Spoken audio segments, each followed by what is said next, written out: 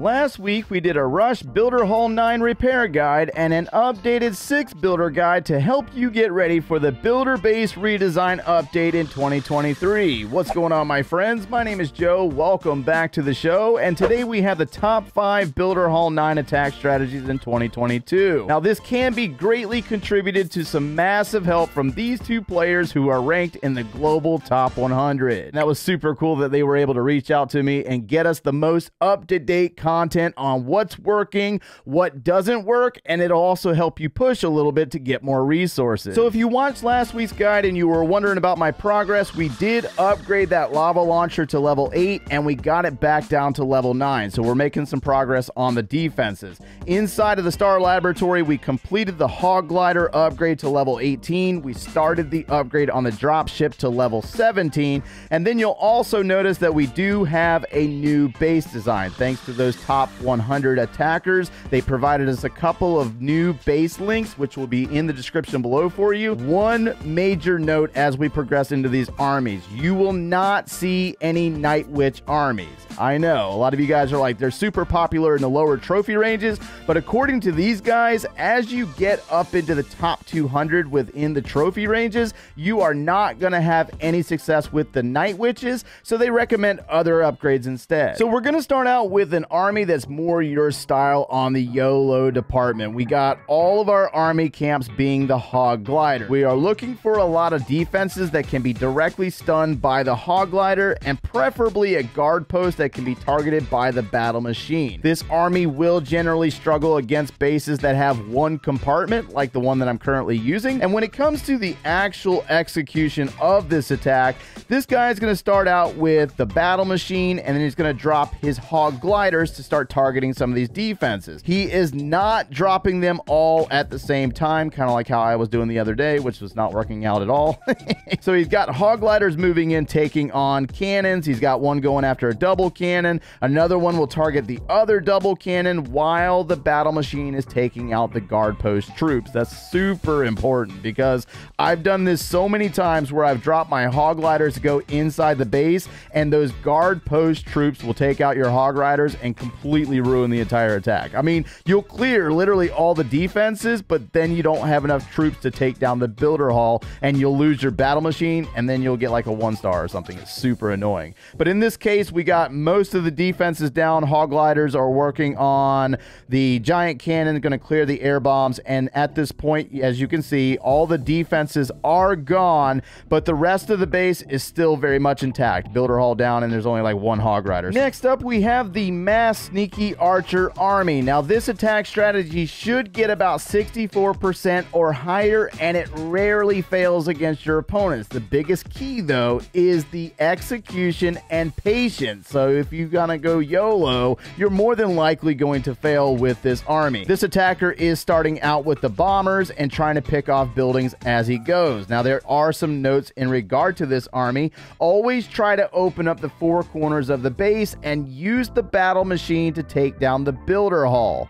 And then you're going to follow it up with your sneaky archers on each building. Army camps require 1 sneaky archer, collectors require 2, defenses require 3, and storages require 4. Try to avoid using this army on bases that have center-placed builder halls. That's a major note. So as you can see here, he's got sneaky archers kind of picking off some buildings here and there. He drops a few more. They're going to go after the archer tower and the cannon. He's got more to the left taking on the elixir pump, and as you can see, he's just very patient with the attack, and that's something that I suck at.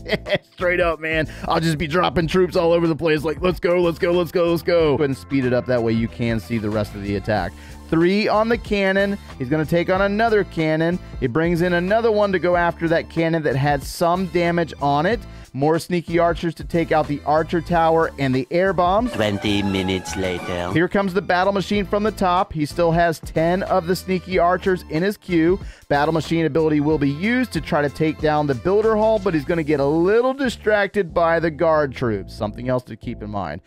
more sneaky archers to take on the crusher, the remaining sneaky archers to make sure that the builder hull goes down. So sometimes you might fail with the battle machine, but that's why you're not spamming the sneaky archers. You're going to make sure that you get the percentage to get the win. For army number 3, we have the Boxer Giants, Bomber, Cannon Cart, and Rage Barbarians, also known as the GiBart. Now, there are some steps associated with this army in order to be successful with it. To do this, you will want to use the battle machine to hit a wall for as long as possible to distract the lava launcher. Then use the giants on the flank of where you open up the base so that the giant cannon does not shoot your cannon cart. So what does this look like exactly? So he's going to start out with a couple of Rage Barbarians on the far right, taking out some of the army camps, and then he drops his bombers to start working on that entry point. Now, these are all level 18 troops, so you might not be as successful if you haven't leveled the troops up yet. Let's go ahead and speed this up, that way we can get through this entry point. Bombers are going to work. They're going to open up a gigantic hole in the bottom of the base. On the far left side, we have the Builder's Hall tucked back behind the Mega Tesla and the Giant Cannon. He's going to start bringing in a couple of Rage Barbarians to look for traps. He takes out another building on the far left side, and then he's going to drop that battle machine on the right to sit on the wall like we described in the notes. So we got the Boxer Giants flanked. We got the Cannon Cart spread out coming up through the center, and the Rage Barbarians are starting to work on buildings on the outside, and they're also picking up traps on the inside. The Giant Cannon was completely overwhelmed because of the blocking with the Boxer Giant, and the Cannon Carts have cleared out various buildings to include the Builder Hall right now. Battle Machine's on the opposite side of the base. He's busted through the wall. He's picked up a few more percentage, and he's also blocked for the Cannon Carts to pick off a few more defenses. And I think this attack is going to finish out in the mid 70% range. Let's see, 72%. He finishes out at 74%. Our fourth army is considered a simple strategy that is useful for getting to 5,000 trophies, but is not very common for 6,000 trophies and above. And the concept itself is quite simple. You're going to use the Super P.E.K.K.A. to distract the lava launcher, and then the other 4 Super P.E.K.K.A.s are going to be spread around the base in general vicinity on the same side with the battle machine. That battle machine acts just like a Super P.E.K.K.A. minus the fact that he has an ability. So we got Super P.E.K.K.A.s coming in from the top, and we're trying to protect our cannon carts to pick off the percentage that the Super P.E.K.K.A.s miss. One's on the far right side, 2 are on the left side taking on the clock tower. Looks like we have a battle machine and a Super P.E.K.K.A. locked onto the Builder Hall, and they're successful with its elimination, as well as taking down that Mega Tesla. There's also a Super P.E.K.K.A. on the Giant Cannon, and remember that once the Super P.E.K.K.A. is destroyed, it will turn into a bomb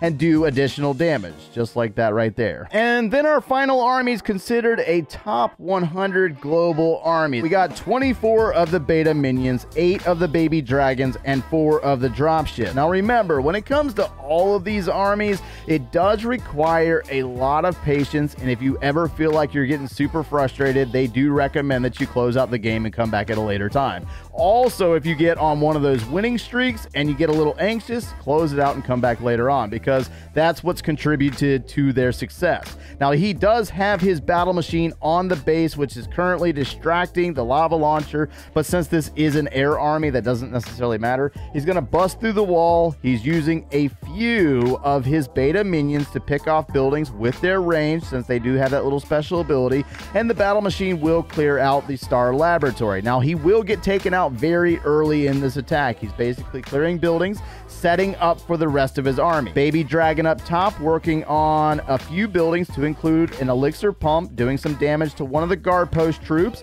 He also dropped a few of the beta minions back behind to get some damage on the hidden Tesla, which is basically kind of set it up perfectly for the funneling of his drop ships and his beta minions. Here comes 2 of the drop ships, the 3rd, and he might release the 4th, but he's got beta minions bases, backing them up, going directly into the air bombs, taking on the lava launcher, as well as a cannon, and then a Mega Tesla and the destruction of the builder hull itself. On the far right side, he's flanking in with his baby dragons, trying to pick up more percentage. Remember that all these bases are really close or already maxed out, so you're not going to be going in and 3-starring every single time. You're trying to beat out your opponent because this is a PvP mode.